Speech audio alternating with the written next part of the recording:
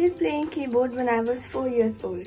Basically, music is a huge part of my life. When I play keyboard, it identifies me as an individual and reflects my personality. It keeps me company whenever I'm alone, stressed, or even happy. Learning music is like learning a whole new language.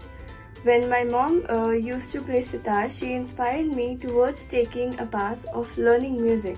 Jordan Rudess, who is an amazing keyboardist, has inspired me and is my idol.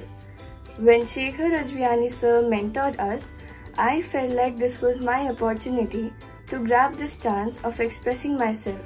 He talked to us and motivated us.